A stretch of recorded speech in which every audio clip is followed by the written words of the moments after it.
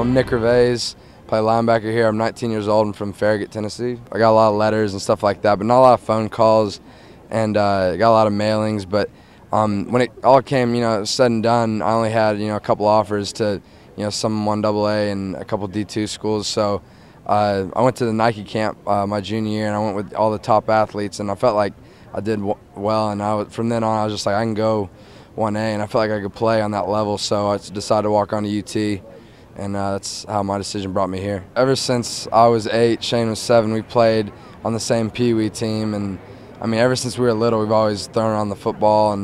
But ever since that first time we put on pads and hit people, that was just always what we wanted to do.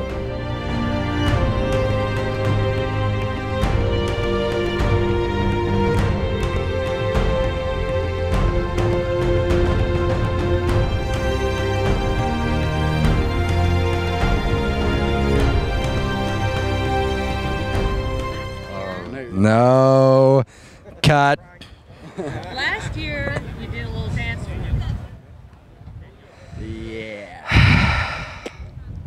Shane, you want to hit us off?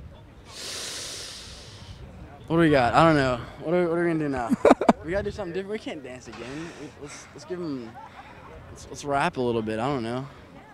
Yeah, here, go ahead. Give me a beat, Nick. Let's go. What have I got? What do I got here? Come on, give me a beat. Come on, let's go. Beat. Give me a beat. Okay. Boom, boom. What is that? That's awful. That's awful. I got some beat, I swear. I'm trying to rap here, and all I hear is womp, womp, womp. What is that? Womp, womp, womp, womp, womp. No. I Wow. think you had more rhythm last year. He was starting with the first verse. What's wrong with that? Which said I was on a rock. It's out down Tennessee hills. You really don't know. Ain't no smoggy smoke on Rocky Top. Ain't no telephone bills. One side, I don't know that part. Rocky Top, you'll Rocky with me. Oh, sing home to me. Good old Rocky Top. Woo! Rocky Top, Tennessee. Here we go. Hey! He knows the song now. He'll know. Before the end of the season, he'll be humming his head all the time. I just didn't know the whole thing. I know a little bit. I didn't know the whole thing.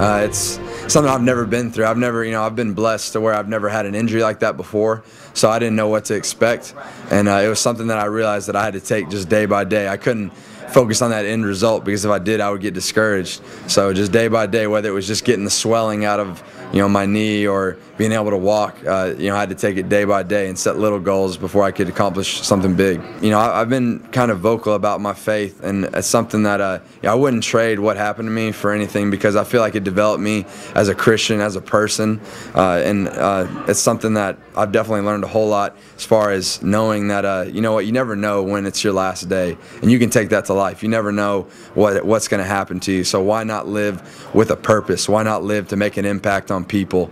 And that's something I've tried to take as far as being a volunteer football player. Tried to take the opportunities to go and speak to people and hang out with people, and to make a positive image. I feel like you had this platform for you don't know how long, so why not use it for the good? So that's something I've always believed in.